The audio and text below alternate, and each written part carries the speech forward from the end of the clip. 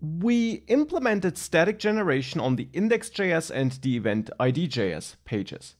Now let's take a closer look. It works, but maybe we can optimize it. For example, on the starting page, so this index.js page, we are pre-generating this page with the pre-fetched data, so to say. But of course, this data will then only update if we build again.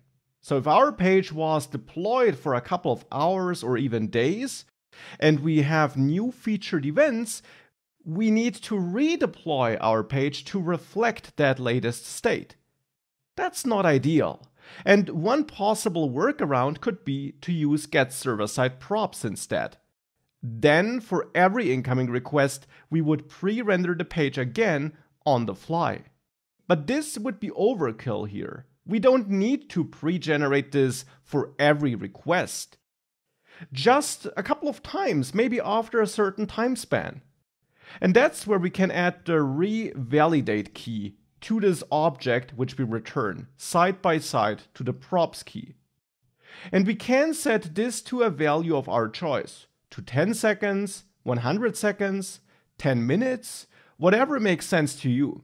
Now our events and the featured events probably don't change that often. And it's not the end of the world if we did update them and our starting page doesn't immediately reflect this.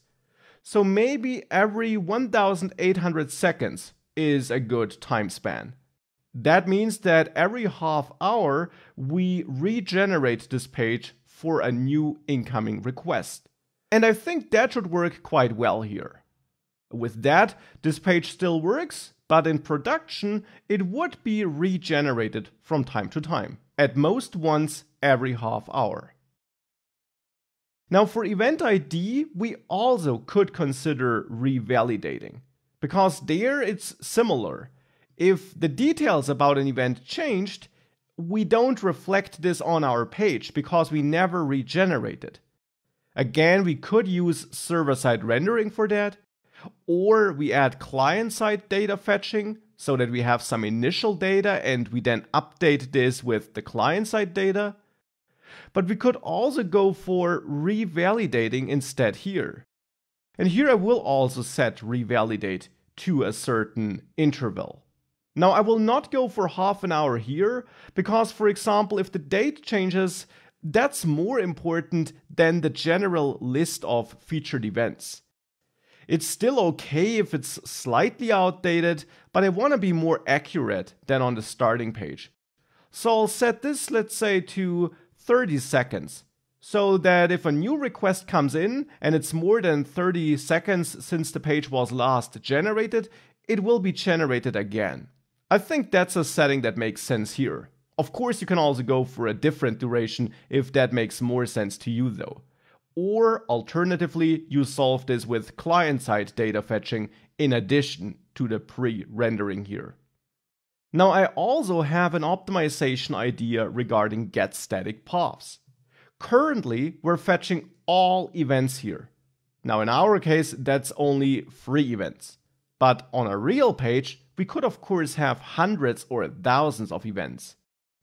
So fetching all those events to pre-generate all those pages could be a huge waste. That might really be redundant and could lead to performance issues. So in reality, we might want to just pre-render our featured events, because those are more likely to be visited because they're featured on the starting page. So therefore here, in event ID on this event ID page, instead of fetching all events and pre-rendering all the pages, all the detail pages for all events, I will instead just load my featured events and therefore import get featured events from the API util helper file. And then just simply execute get featured events down there. But now with that, of course, that implies that for some events, the page will not be pre-generated. So if we leave fallback set to false, we'll have an issue. If I click on some event which was not pre-generated, like this event with an ID of E1, I get a 404 error even though we have data for this event. But we didn't define it in advance, and therefore it wasn't pre-generated. And since we tell Next.js that we did prepare all required pages here, that's what we tell Next.js with fallback false, it shows us a 404 page here. So the correct setting here would be true, telling Next.js that there are more pages than the ones we prepared here. Then it will try to dynamically generate the page if it encounters a page which was not pre-generated before. Now, if we do that, it works. Now we see no event found initially until the event was fetched, because we are checking if we don't have an event, and then we show this fallback. And that's good. We should show a fallback content whilst we are waiting for the event to arrive. But here it might be better to show some loading spinner or some loading text instead of an error, because here it's now actually expected for some events which haven't been pre-generated that we don't have them right from the start.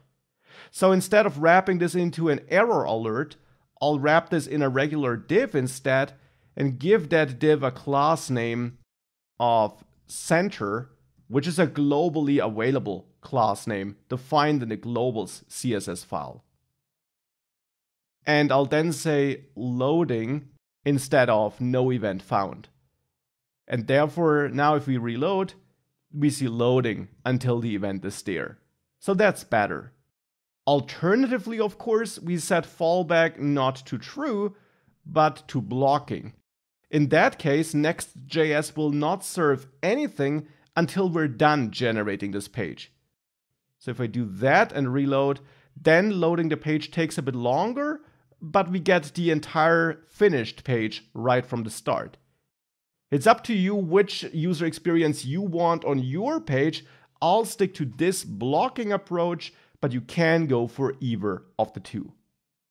And these were a couple of small optimization steps which I did want to implement. Now with that, let's go back to the two remaining pages we have, maybe first to the index.js page in the events folder, and let's make sure we also pre-rendered those correctly with data which is fetched in advance. Try implementing it on your own. We'll do it together in the next lecture.